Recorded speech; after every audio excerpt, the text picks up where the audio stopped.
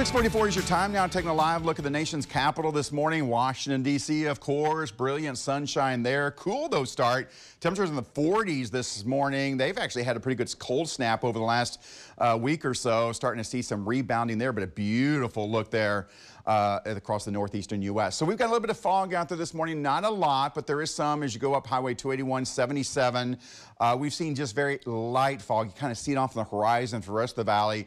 And also we've seen some of that out towards South Potteraund. So just be aware of that, especially as you go north away from the valley this morning. So clouds around today. They'll break up a little bit this afternoon. We'll see some sunshine peeking through. Temperatures, they're still up around 90, if not slightly higher than that across the area today. Winds will be fairly light out of the east-southeast at about 5 to 15 miles an hour.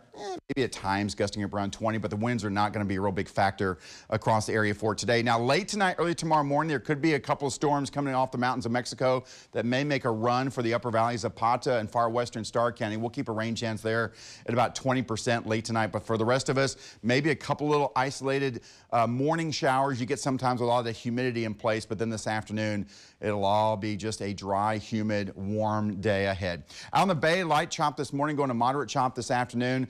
Bay water temperature is at 80 degrees. The surf is at 77 degrees. Looking at a low rip current risk today, and that surf running 2 to 3 feet. As far as pollen is concerned, we've got tree and grass back down to medium from high yesterday, and ragweed's gone from medium to high, so kind of a reversal there. But either way, this is still causing some issues, and we still have a little bit of an air quality issue for today as well. The weekend looking great, although it's going to be hot. Look at those temperatures in the 90s, but feeling like well above 100, especially starting tomorrow, Saturday, Sunday, the early part of next week. 80s out on the island, breezy conditions as well, and the breezy conditions start Saturday also. And really no big change in the pattern. A lot of lower 90s, mid 90s out there all through the next 7 days, and all that humidity coming in off the Gulf of Mexico and from the rain that we've had is going to make it feel a lot hotter than that over the coming day. So make sure you stay hydrated, check that back seat. Now's the time to go ahead and get back into that routine of making sure that you know all those heat safety rules out and about.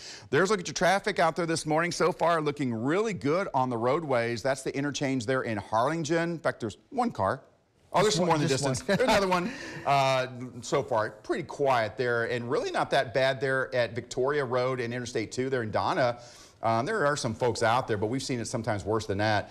Interstate 281, 69C there at Sioux Road, that is looking up towards the interchange there in Far, and then looking good on the island. The light is back to red, so there's one car. No, there's a lot of folks I've been seeing going across the island because it is going to be a beautiful great weekend. Day and weekend, yes, to be out on the coast. Enjoy.